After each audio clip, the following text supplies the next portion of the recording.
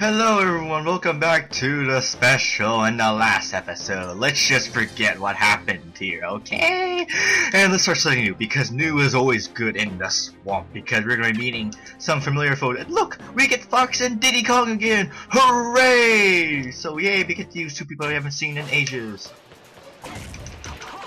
So and we also get to see Nintendo enemies for the first time in ages too, because, well, you know, actually no, in the cave we saw some Nintendo enemies, but seriously, I wish we could see those alligator, those King K, whatever you call them, enemies here. I mean, seriously, it would make this level a lot more Nintendo-y instead of just Koopas and Goombas and occasional Hammer Bros. I mean, seriously, Nintendo. Oh shoot! I knew that was gonna happen. Oh well, I believe in this level there's a lot of refuel stations, so we should be A-okay as long as we don't fail this first section. Because yeah, I know what happens in this section because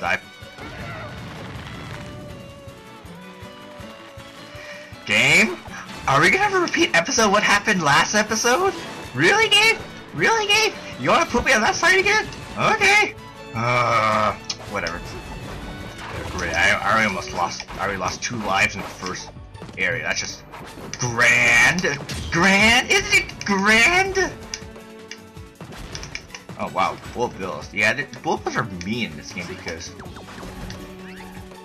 they do so much damage and what do you call it? I don't know. Down there is a health item. You probably should get it, even though this bullet bills jerk was placed there to, you know, mess with you. It's annoying, I tell you. Thankfully, we had enough to recover all of our HP, so it's all good. This level, it's annoying, I'll tell you that. Especially one mini boss, infamous mini boss. Oh, sorry to hear that's my door ringing up. Yeah, but the mini boss we're gonna be facing next is very infamous for being very hard and cruel, especially in the later.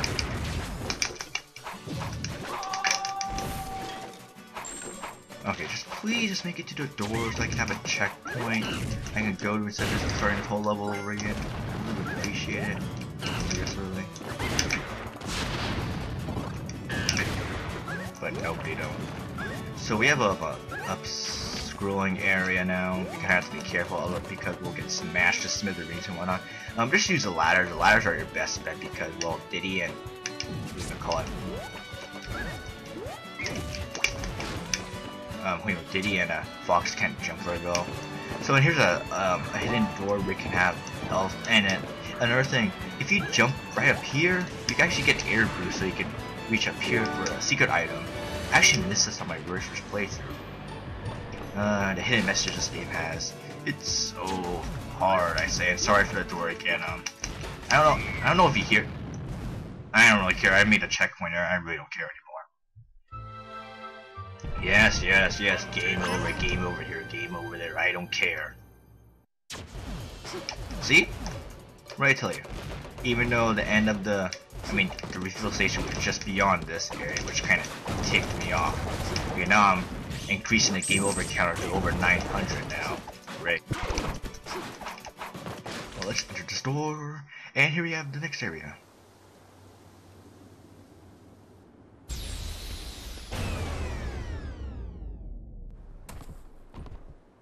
Well then.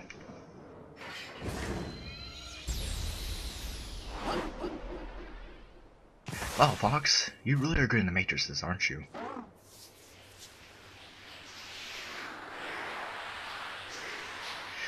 Oh dear, something tells you this is gonna be a very, very cliche. Oh god. You know what interests me? How come that Diddy Kong that Bowser just made doesn't do anything right here? I mean, seriously, all this could be avoided if that Diddy did something, but nope.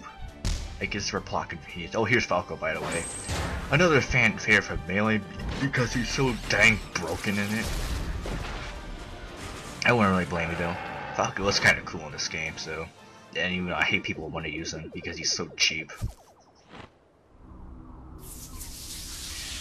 So, with the power of more bugs, this guy grew. And here we have the most one of the harder mini bosses of the game. Let's use Fox D. How is this guy hard? Well, just watch the fight for yourself and you'll see. Because since this dude is technically mega size, he can KO you in one hit since this is intentional. But thankfully, since he's so big, you could do this all day. Yeah, but thankfully, since he's so big, it's hard for him to hit you. So I guess that's a plus. Suppose.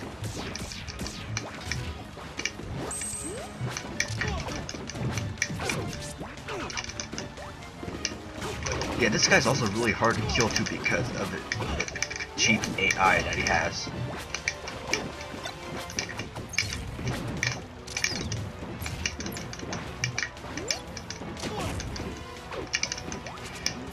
Since this guy likes to roll around, it's really hard to hit him too, and I was really hoping he could do it without getting dying, but of course, nope. Oh, watch out if he grabs you too, that's like an instant kill too.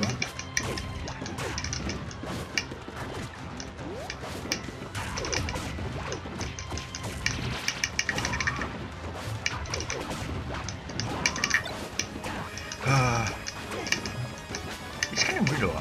When he does his banana move, he actually gets a mini-sized banana instead of a mega-sized banana. I mean, you could have used that, you know, that mega banana from Mario Kart Double Dash again. I mean, seriously.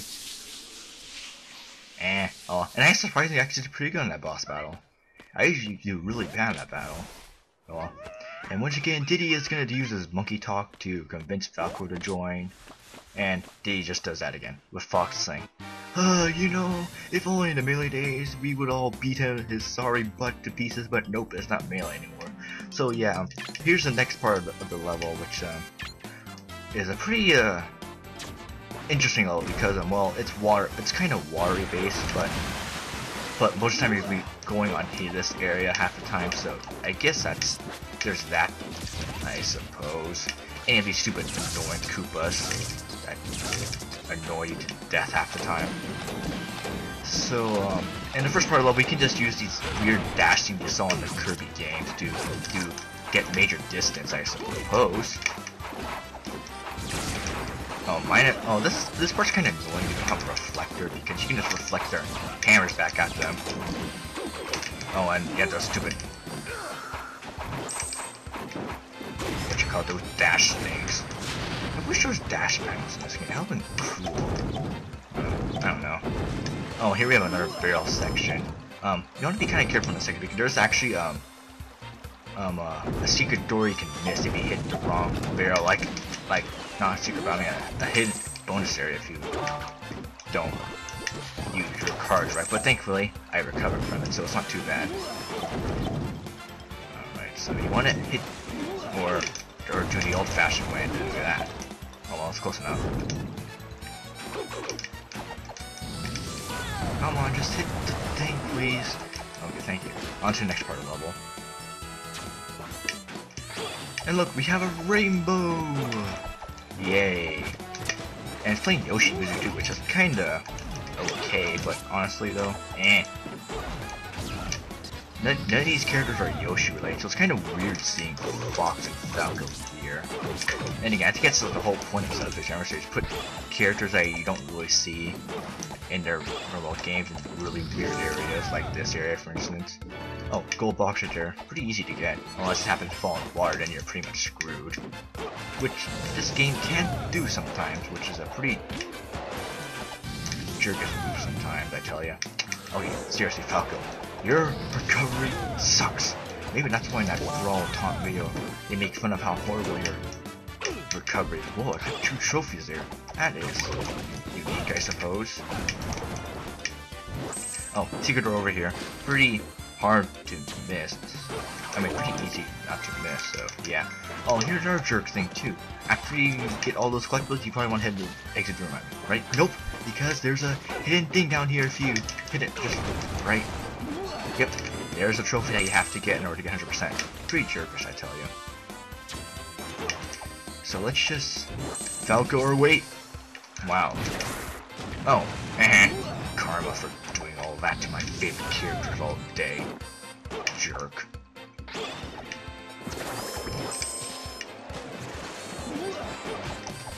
But this is actually one of my more favorite levels because you have all these springs you can use to launch yourself to cool areas like this. It uses Sonic logic, which is rare nowadays.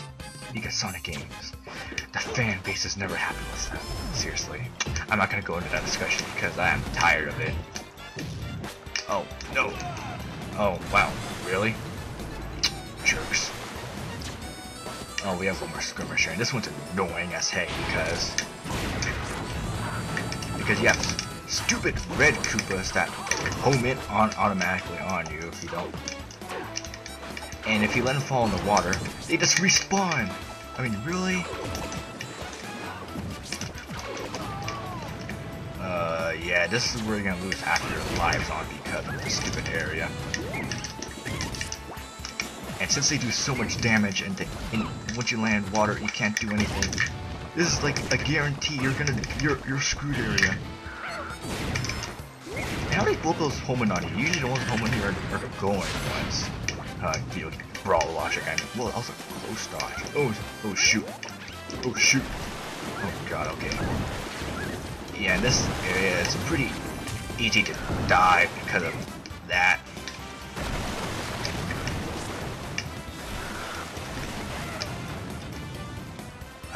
Whatever, we're right there.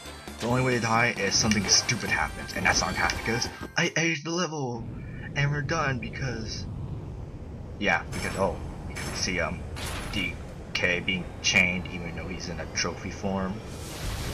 That's pretty stupid if you ask me. That's like over security mode.